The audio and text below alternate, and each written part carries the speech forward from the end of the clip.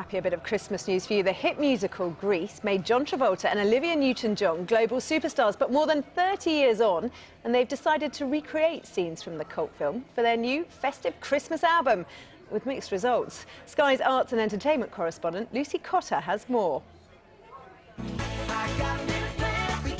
It's already been viewed millions of times, taken Twitter by storm, and is turning into one of the most talked about videos of the year.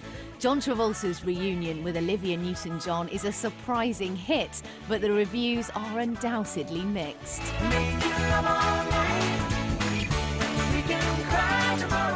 Some commentators have called it the most awkward Christmas video they've ever seen. Others seem to love it.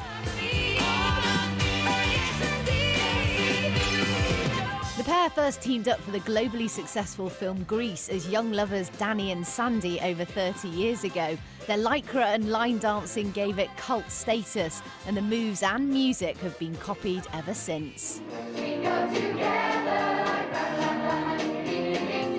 Amateurs as well as the professionals have taken on the tunes, and the musical has become a massive part of popular culture. It seems everyone wants to be a Danny or a Sandy.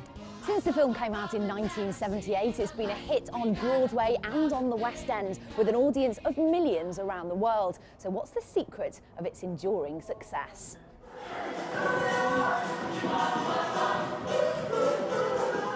That's why everyone likes the film, because it's got such great moves and fun, uplifting things to do. Oh, Grease is the word. It's got move, it's got feelings. The songs are great, everyone just knows everything about Grease. And what about the new video? Have they still got it? Oh, John Travolta was always going to have it. He's cool. He's really cool. It's absolutely awful. It's awful. It's amazing. I think they look quite old. They do that? No, I don't think so. So whether you think it's got groove or it's got meaning or not, remember, charity is the word they are feeling. Lucy Cotter, Sky News.